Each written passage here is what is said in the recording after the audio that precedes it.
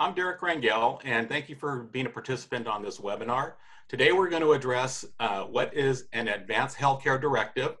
And for this discussion, I've asked attorney Paul Velasco, who is a estate planning and trust attorney in Long Beach area, to join us in on this conversation. He is actually who provoked this by posting on social media about this topic, and I thought it was intriguing based on where we are with COVID-19, that it was appropriate to have this discussion at length for our viewers who don't know what it is. So welcome, Paul Velasco, and let's get to our interview here.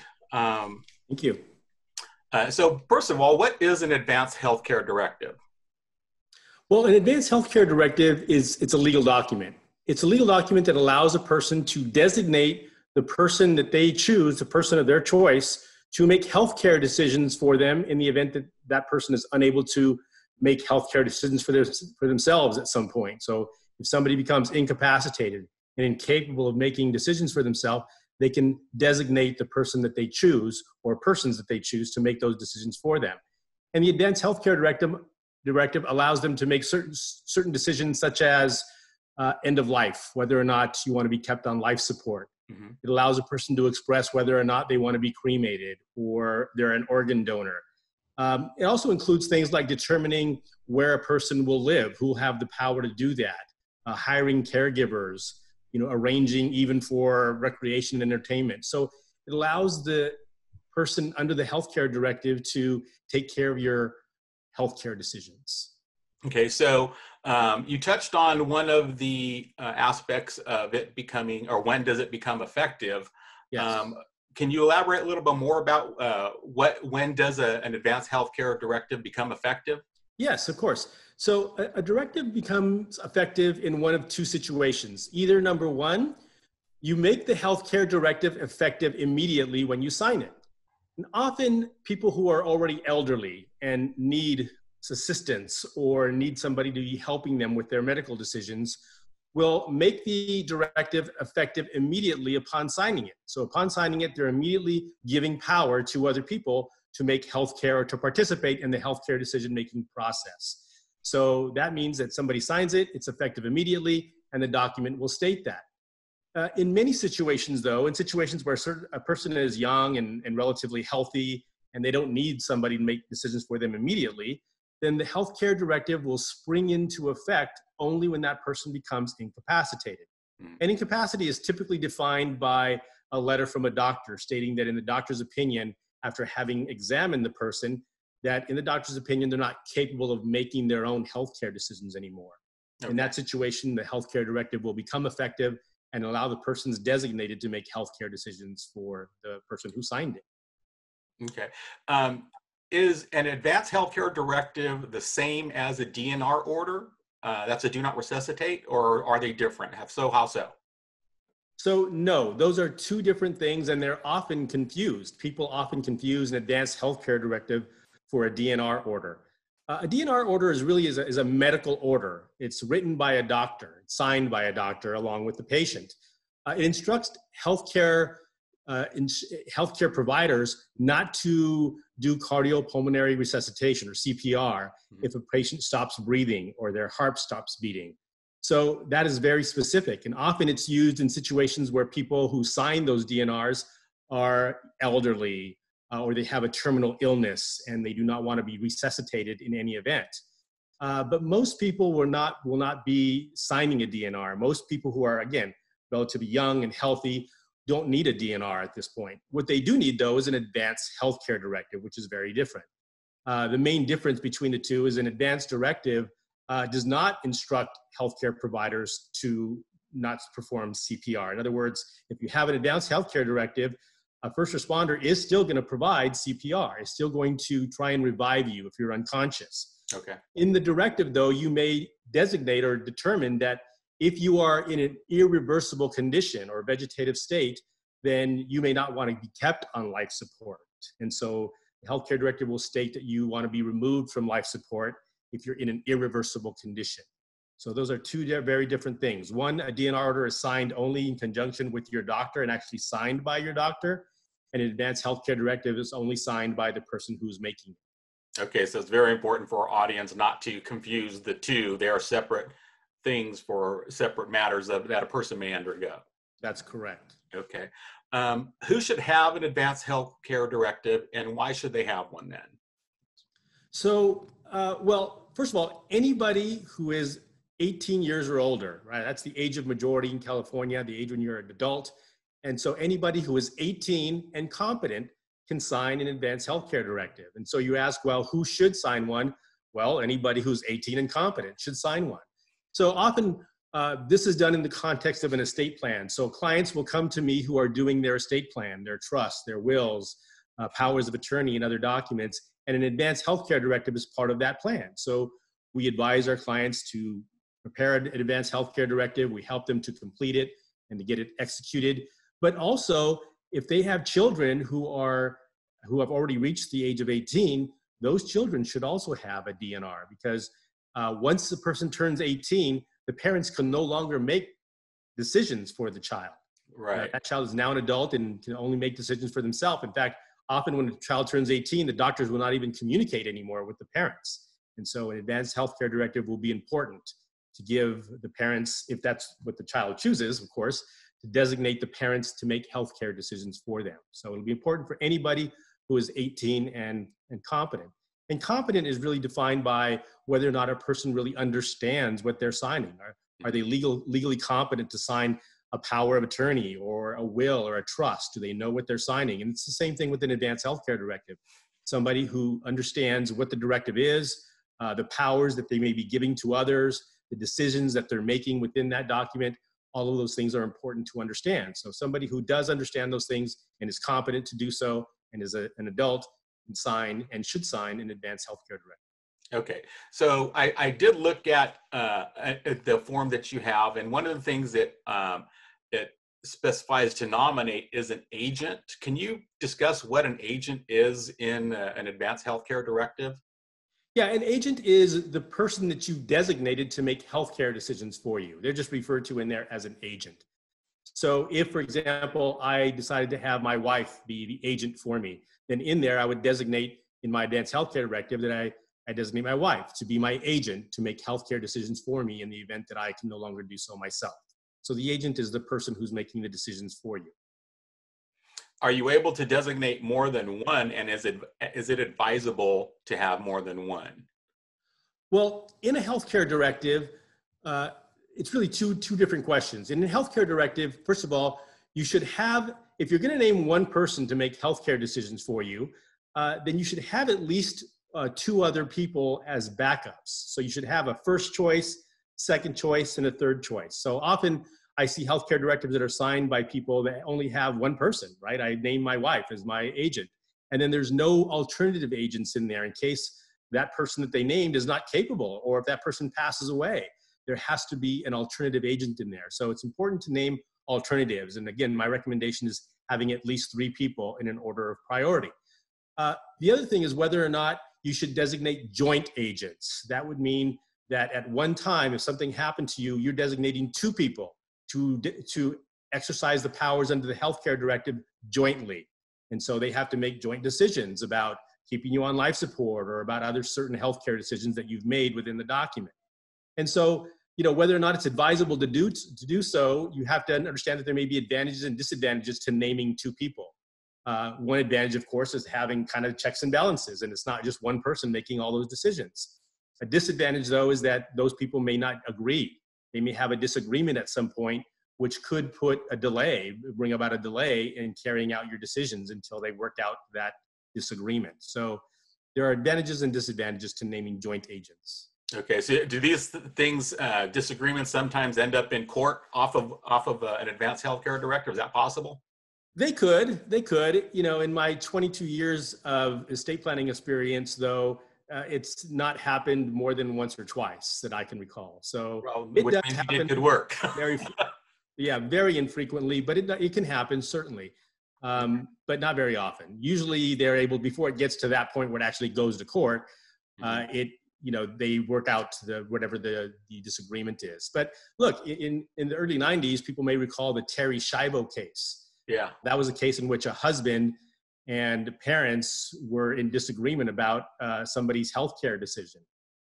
So the daughter of these people had not made a healthcare directive, and so there was a fight between the husband who wanted to allow her to die naturally without life support, and the parents who wanted to keep her alive. And that fight went on for many, many years. So it really highlights the importance of having a healthcare directive and naming the person that you want to make those healthcare decisions for you, so you can avoid those disputes. No, great answer and great example of why you want to be sure about the person. Yes. So where do you obtain an Advance Health Care Directive? This is really why I want to get, how do we get these into people's hands? So you can obtain one. Well, in the case of somebody doing an estate plan, right? When my clients come to me and we do an estate plan for them, then this is going to be one of the documents that we prepare for them. So certainly an attorney can be the source of creating a healthcare directive for you. But they're also available online. You can go on the internet. The California Medical Association puts out a form. It's called a CMA form, medical directive. The state of California has in the probate code a statutory form power that can be completed by checking the appropriate boxes and signing it. That is also found on the internet. So there are a number of ways to obtain one, but not all forms are the same. Many of them, of course, are going to discuss and deal with the same kinds of end-of-life decisions about whether or not you're an organ donor, whether you want pain medication to be administered if you are in that kind of a condition. So there are often the same kinds of decisions in each of these documents, but some of them are more detailed than others. And so it'll be important for you to make sure that the one that you choose has the amount of detail that you want. Okay. So then all Advanced Health Care Directive forms are not the same. Are they also, are they valid across state lines? Is there an interstate aspect that makes these acceptable to other states if you happen to not be in your home state and when something happens? Yes, so each state has their own laws with respect to advanced healthcare directives and what makes them valid. What are the legal requirements for signing a healthcare directive? Just so that you know, in California, a healthcare directive has to be, again, signed by an adult who's competent, and it has to be dated, and it has to be either notarized or witnessed. And so the witness requirements, are important to review also, because there's specific detail about who can and cannot be a witness, and there has to be 2 witnesses. So if you don't have a notary available, and right now with the COVID-19 outbreak, many people are not able to get or have their documents notarized, it'll be important to do it by witness, by signing a witness, 2 witnesses. So you can do it either way. Now, let's say that somebody signs a healthcare directive in California and they travel to Arizona or Nevada or some other state, and they need to have that with them, or something happens to them and that directive needs to be administered in that state. All states will recognize the validity of a document done in another state. Just because the document wasn't done in the state that you're in doesn't mean it's not valid. They will accept it, they will honor it, so it can be used in different states. Okay. And along that line, let's say, for example, you're traveling.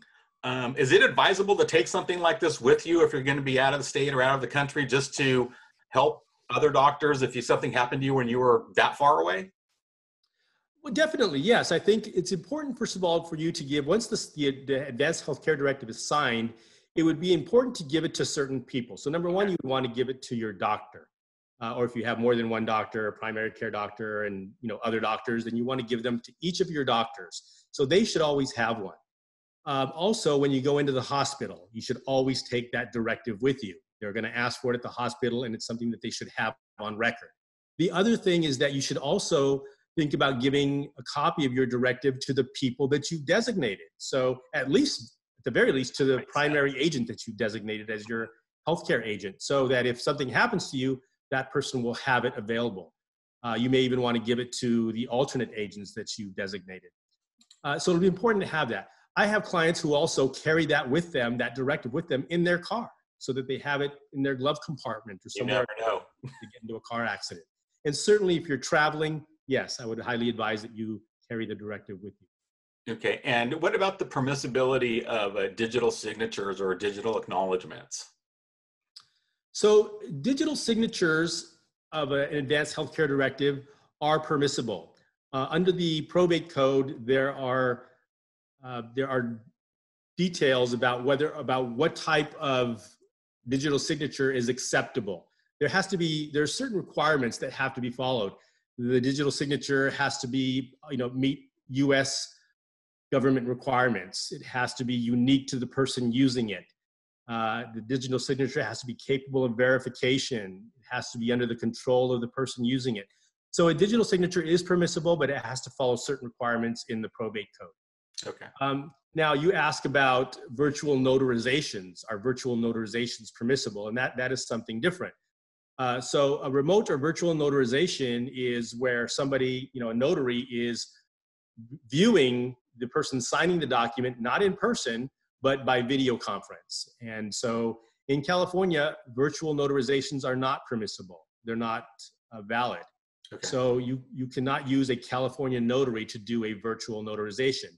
There's still the requirement of being in the physical presence of the person signing. However, other states do allow virtual notarizations. Nevada, Utah are two states that allow, and other states are actually relaxing the rules that normally they do not allow for virtual notarizations, but because of what's going on right now with the COVID-19 outbreak, they are relaxing those rules and allowing them. Unfortunately, California is not one of those states, so you still need to get a regular notary in the presence of a notary. Or if you cannot get a notarization, again, you can have two witnesses sign the Advance Health Care Directive. Okay, and just to clarify, when I mentioned acknowledgement, that's the term that refers to somebody needing to notarize the document. So the process is their acknowledgement, notarizing.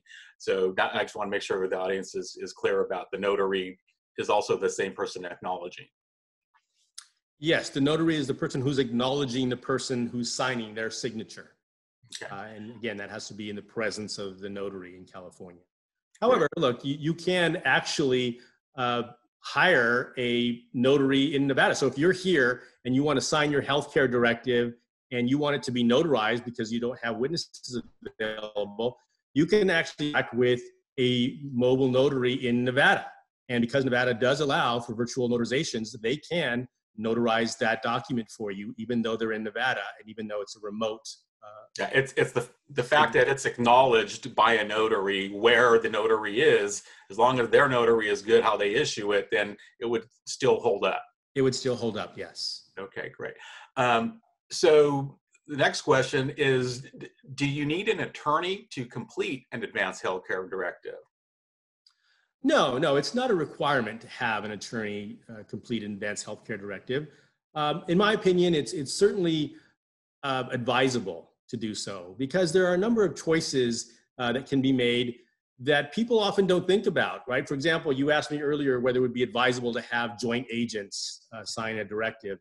And people may not understand what the potential implications of that may be, what the advantages and disadvantages are of a certain decision. And so often clients will ask me, with my experience, I'm able to tell them, look, I've had these experiences before when you name joint agents or when you make a certain decision under your directive that could have adverse consequences. So having an attorney advise you is probably a good thing, but no, you don't, it's not required. Certainly anybody can go on to the internet, find a directive, and as long as they properly complete it and sign it and get it notarized or witnessed, then that's fine. Another problem is often it's not done completely. It's not done correctly.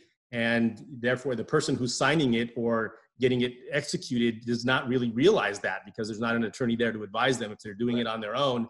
And it may be that power of attorney is not, or that Advanced Health Care Directive is not valid and they don't even know it. And it may not be discovered until it's too late, until somebody goes to use it and it's determined that it wasn't done correctly. So for that reason, I really strongly advise that you sign them or use them in the presence of an attorney. Got it. Great answer. So how long are Advanced Health Care Directive forms valid once they're properly executed? Do they expire? Is, I guess, the question. No, they do not expire. There used to be an expiration. Back in the 90s, they were only valid for a certain number of years. But as of 2000, year 2000, the law changed, or 2001, the law changed. And so there is no expiration now, unless, of course, somebody signs the directive and specifically puts a date in there that it expires. But generally speaking, there is no expiration unless it specifically says so. Notwithstanding the fact that it doesn't expire, it'll be important for somebody who does an Advance Health Care Directive to review these forms, right? At least, in my opinion, every 2 years. Do a review to make sure that the people that you've designated are still the people that you want to make those decisions for you. If that was done several years ago, it may be that the person you designated is either deceased, or they're no longer capable of making decisions, or maybe you've had a falling out with that person, or for other reasons would choose to name somebody else. And so it'll be important to make sure that that form, that Advanced Healthcare Directive form, constantly is updated to reflect your current wishes. Okay, so so this is not something for someone who is picked up being treated by paramedics and who is not sure what they're doing at that time. They can't just go give them a directive and have them try to execute when they are not sure of whether they have capacity or not, right? Well, yeah, no, I mean, look, as I mentioned earlier, one of the requirements for signing an Advanced Healthcare Directive is that the person who's signing it has to have the legal mental capacity, the ability to understand what they're signing. And so if somebody is going through some kind of medical episode and they're now being asked to sign a directive, well, that's not the time to do it. So it may be that somebody has waited too long. I get calls from clients who say, look, my mom or dad want to sign a power of attorney or an Advanced Healthcare Directive, but they have dementia or Alzheimer's and they're no longer really capable of understanding anything. Well, it's too late at that point. Okay, yeah, that's kind of the situation I wanted to speak. I would have you speak about, because that seems to be typically the consequence when people do no planning and then they're at the last minute and it may have already passed and they're still trying to say, well, can I still do something? I've seen, had clients where they try to do that with the will or have somebody sign something when they're literally on their deathbed. And then those things always end up in court challenged. Yeah, they can. There can be many problems with waiting, and sometimes people just wait too long. And so it'll be important to do it. And nothing is really good to do to hold off until the last minute to do something, right? It's important these kinds of decisions are decisions that often take time for you to think about and consider and determine, who would be the best person making decisions for you. You may not even know, whether you've made the decision to be kept on life support if you're in an irreversible condition. Do you want to be removed from life support? Are you an organ donor? Maybe it takes time for you to make these kinds of decisions. And so it'll be important for you to give yourself enough time to think about what your wishes may be and then to sign it, at the appropriate time. But waiting too long is often a big mistake that people make. Okay. So to whom should an Advanced Healthcare Directive be presented and when should it be presented? Well, as I mentioned earlier, it'll be important to give the Advanced Healthcare Directive before it's needed. So before you're sick or you're going into the hospital, give it to your doctors and other healthcare providers so that they have a copy on record. Give it to the people or to the person that you've designated as your agent to make healthcare decisions for you. And if you're going into the hospital, that'll be something that you'll want to take with you when you go to the hospital. Okay. So in terms of our first responder community, they're, square and ground zero of this day in and day out. And a lot of these, oftentimes, people who are just doing their service for others, they forget about themselves in the process. So clearly, if you're one of those people in the medical or first responders, it's advisable for them at a minimum to at least give some pause to their day and, try to get one of these completed if they haven't done any planning at all. Yes, of course. I mean, look, an Advanced Healthcare Directive is important for anybody and everybody, especially right now with what's going on in the world. Everybody needs an Advanced Healthcare Directive. And especially in those situations where people are first responders. Yes, doctors and nurses and firemen and policemen, other first responders and healthcare providers, they're on the front lines, and certainly they need to have something in place. You're right. These people are people who are usually taking care of everybody else first. Right. They don't stop to think of themselves, but it'll be important at this point to think of themselves and their family, right? The Advanced Healthcare Directive is for your family as well.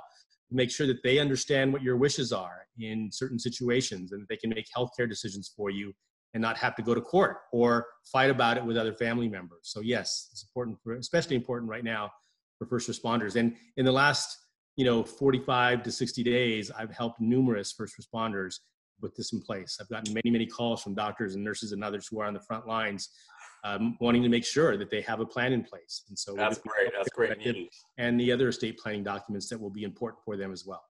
Excellent. Is there something that you should discuss with your family about having completed one of these advanced healthcare directives, or what would be the recommended way to have a conversation with the people that you care about who may not be the agent, so they don't come in acting not knowing that something has been done, but they also don't feel excluded from having not been appointed the agent? Is that a delicate conversation to have? It can be. So, I think the question is, who should I tell once I do the Advanced Healthcare Directive? Who should I share that with? Mm-hmm. And that's really a personal decision. There's really no right or wrong answer to that. Many of my clients decide that they want to keep that personal, keep that private. It's not something they really want to share with anybody. And others decide, no, it's something that I do want to let my family know about. It's really a personal decision. But look, it'll be important, even if you're a person that decides that you're very private and you're not going to share the directive with anybody. It's important that you at least let your family know that you've done one, that you do have one, and where it's located, so that if something happens to you, your family will be able to find it and be able to use that at the appropriate time. So even if you choose to be private about it, they should still know that you have one, and that in there you've expressed your wishes about certain healthcare decisions and you've named the people that you want making those decisions for you. So for those who choose to share with their family, and I'm certainly one of those people, it's important for people to know that, hey, I have a healthcare directive. These are the people that I've chosen to make those decisions. Mm-hmm. And, to have any family discussion that they may want to have. Maybe that's the point where you would want to bring in anybody who may have some concerns about what your directive says, or maybe the people that you've chosen to make healthcare decisions for you, so that those disputes don't happen later when the directive is being implemented, when it's being used, when you're in the hospital and now, family is disputing over the choices that you've made. Maybe it'll be important to get that out in front so that they hear it from you, what your wishes are. Yeah, that sounds like a good idea. And also just copies of these directives, when presented to the interested parties that need to have them, the copies are valid for them to take, to treat it as if it's an original, right? That's correct. That's correct. Copies are just as valid as the original. So the original, we typically tell our clients, put that in a safe place, in a place where you normally keep your original documents and deeds and things like that, original documents, important documents, but give it a copy to, again, your healthcare providers, doctors, and to your agents, the people that you've named. And yes, a copy is just as good as an original. Great.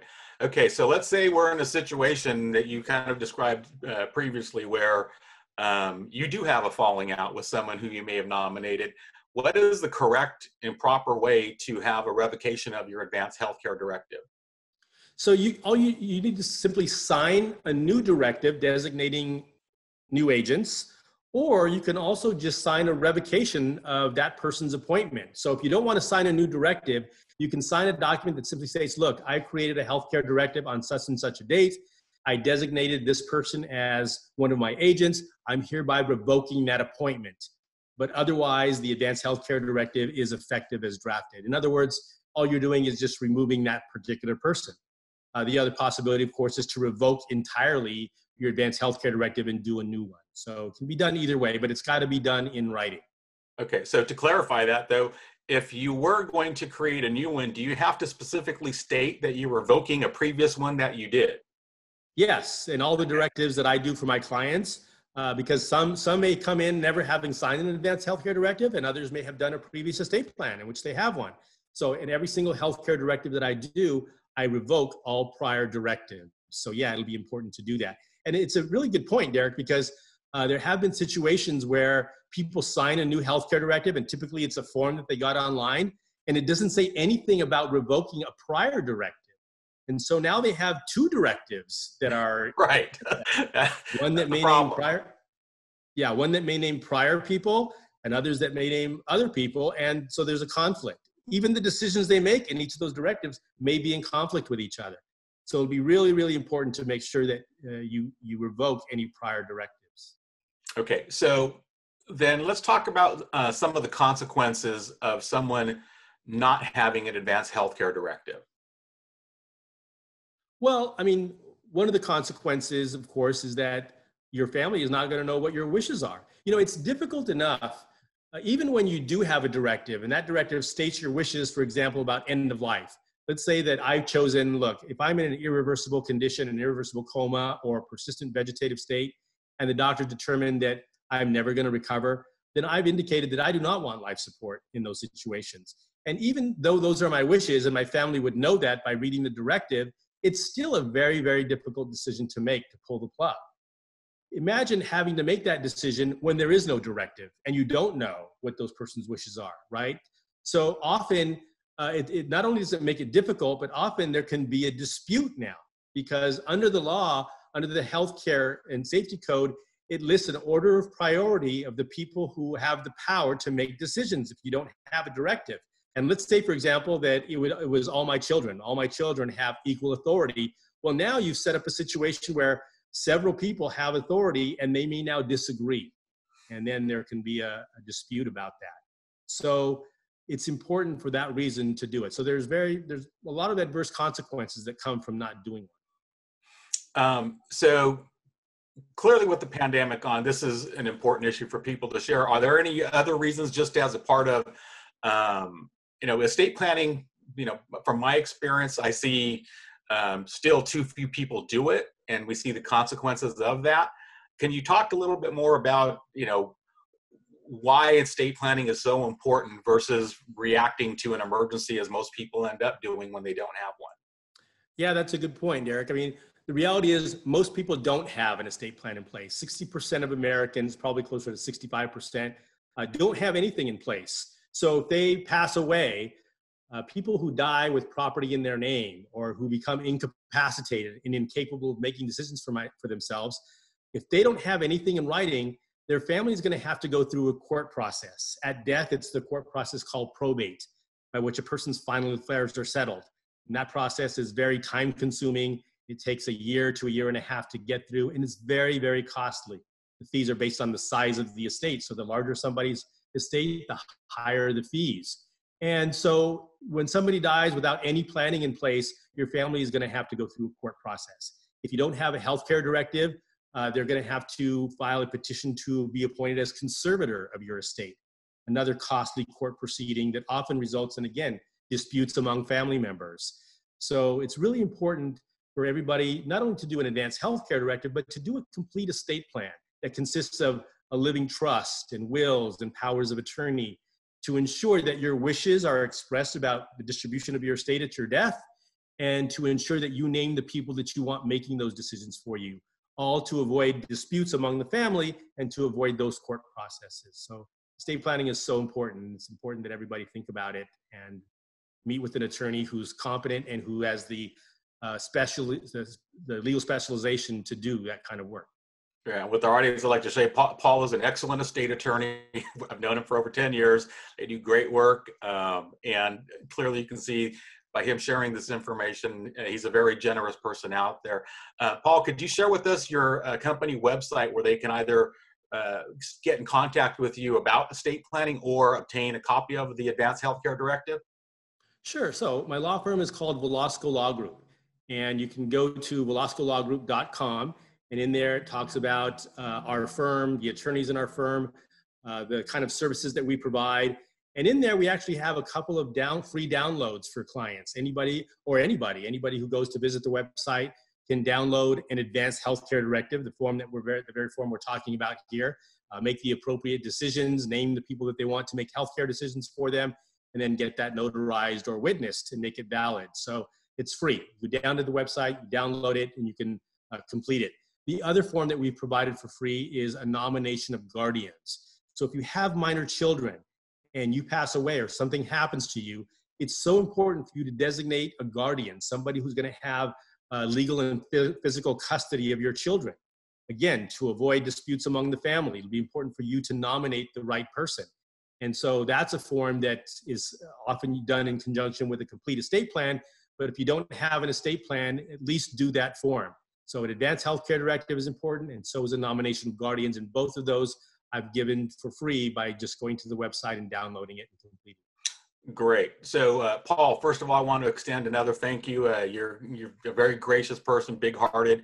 You do great work, and you know, the community at large has to have more people like you. A lot of people. There are many great attorneys, and you're one of them. So thank you for sharing what you have on this topic here. And also, we'll be hanging around for some Q&A after the event is done, but wanted to sit there and tell our audience we hope you enjoyed this, and we hope you got something from it. Download the form if you don't have one. If you know of someone who needs one, tell them where to get it on velascolawgroup.com. And thank you very much, Paul, for doing this. And thank you, Deric. I appreciate it.